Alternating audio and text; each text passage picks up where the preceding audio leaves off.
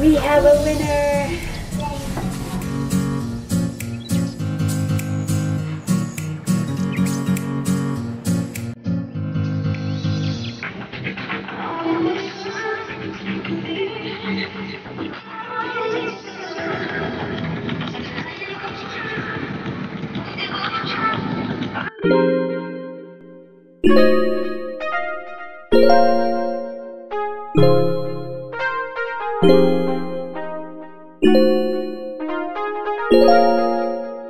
Hi guys, welcome back to my channel. I hope you had a great week.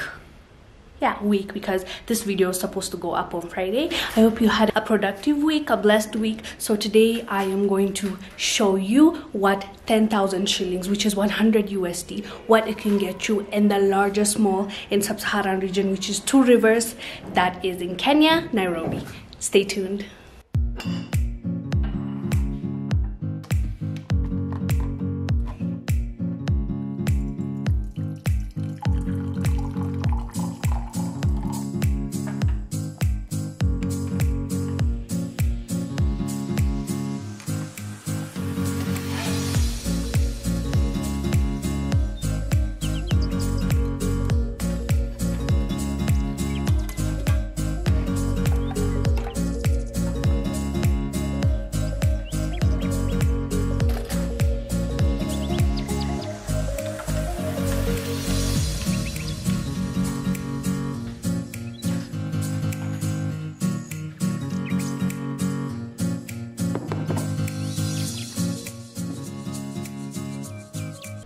Watch the video I filmed for you last week at Two Rivers Mall, and then we'll be back and we'll talk about Rwanda changing their national language to Swahili and dropping French.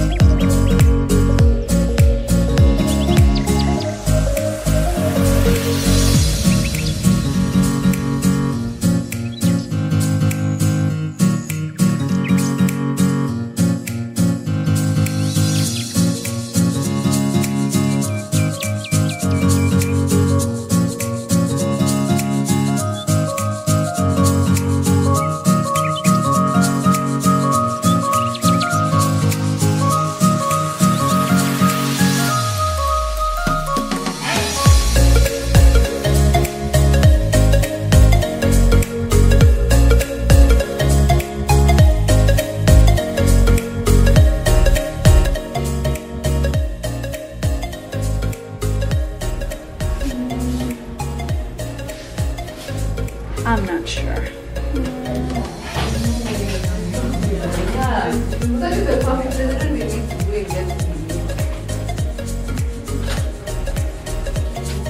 I don't think I understand how this is supposed to be. I don't get it. I've been trying. Like, what? I don't know. I honestly don't know. I actually like this. I don't know.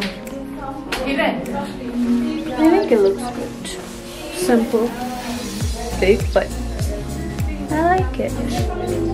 This does not fit me well. Yeah, no. This one I'm not crazy about, but the price makes me like it. Guess how much this is? It is 400 shillings. It's $4. $4. I'm not crazy about it, but the price makes me want to get it, you know? I like this one too. The only thing is it's a bit loose on me and I couldn't find a smaller size. I love this.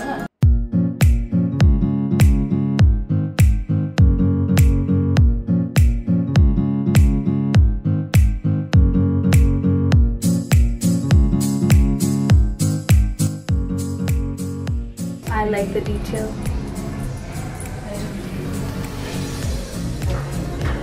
Finally, I found something that fits. We have a winner.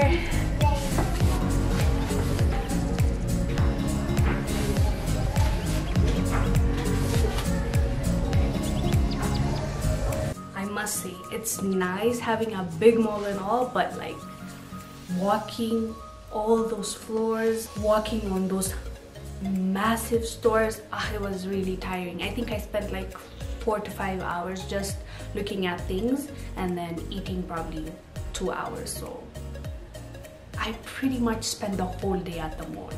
But anyways, if you're interested, let me show you what I got. This I got at Minnesota. Doesn't look like anything, does it? But wait. Ta-da! It's actually a mirror. I got these shoes from Bata. I don't know if you can see it. I love it. I got it for 3,000 shillings, which is $30. This one I got for $5. So next we have Mr. Price. This is like my favorite store of all times because it's really cheap. No lie. Like this earring, I don't know if you can see. Yeah, I think you can see. This earring I got for $2. Next, we got this jeans.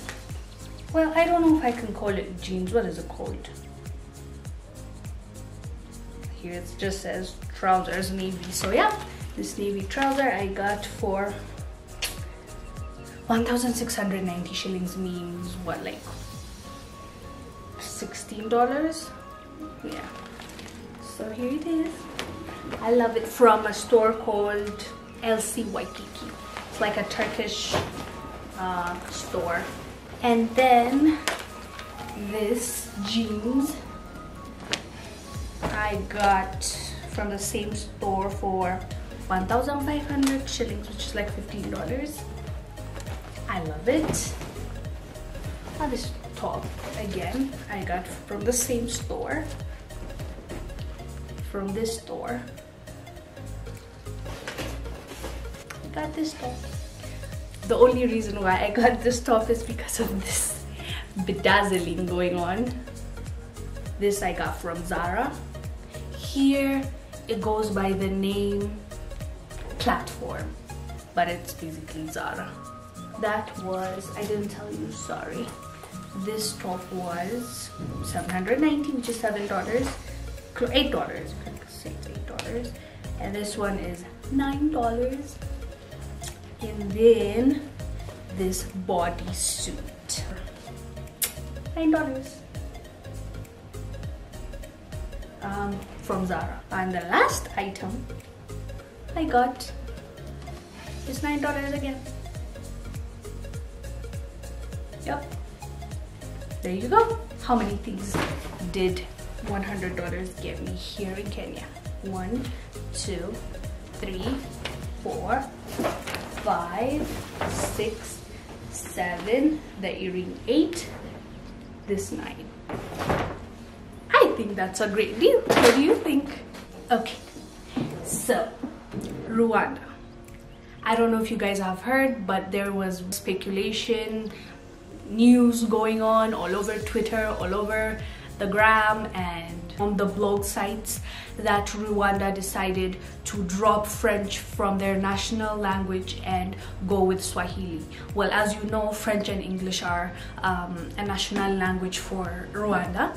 And so they've adopted Swahili. Actually, not now. People are saying that they've just adopted it. No, that's not true. They've adopted it. The parliament decided to do that in 2017. So they've actually included it in their curriculum, and Swahili is now part of their language, one of the 4 languages, and their official language, which is Kenya-Rwanda. I think that's how you're supposed to pronounce it. So they had 4, now they have 4 languages, including Swahili. That is Swahili, French, English, and Kenya-Rwanda. So basically it has been going around, especially this week and last week, that Rwanda has decided to drop French from the national language. From what I have researched, no, not really actually. They haven't dropped it, but just made Swahili one of their languages, and that's what happened. So there you go. But let's talk about the fact that they've included Swahili in their national language. In my opinion, I think it's a great thing that can happen for Africa, especially because we don't have our own language. The continent doesn't have their own language that everybody can understand. There's only English mostly, and the Western African regions mostly speak French. The French colonies speak French, the English, and Ethiopia, even though not colonized, we speak English because that's part of our curriculum and that's part of our educational system. So that's it. So I love the idea that Rwanda is embracing Swahili, because now if other Africa, even South Africa, recently made Swahili part of their curriculum as well, so kids can now learn Swahili along with English, and which is also a great thing. So in Africa, basically the most spoken language, like common language, is Swahili, Kiswahili. The more Africans speak that language, the more we can have a common language that we can communicate with each other. So for now, we don't have that. We have English and French. So I applaud Rwandan Parliament for passing this and making sure that their people now can speak Swahili, which means that already Ugandan, Tanzanian people already speak that language, you know, and Kenyan. So the fact that Rwanda now can join that club can give us, I believe that's a benefit. So I really hope even like Ethiopia, my country, other countries can jump on board and start making this a thing and including it in our schools, in our part of our language, so that it's not just English that we can communicate with, and we have a language that every African can understand. African Union in 2004 actually made Swahili one of the official language for the AU, which is great. The reason why I'm saying Swahili specifically is because already most sub-Saharan countries speak Swahili and they're already communicating with that language. So wouldn't it be easier if we just add the rest of the African continent to jump on board and have a language that we can all understand each other with? I think it's a good idea. But anyways, tell me what you think down below and we can have a discussion. And I am currently trying to learn Swahili. I know kidogo, which means a little. Anyways, thank you for watching this video. I highly appreciate it. Asante, which means thank you in Swahili. I'll see you on the next one. Like, subscribe, share my videos. I will see you on the next one. Have a blessed day. Thank you. Bye.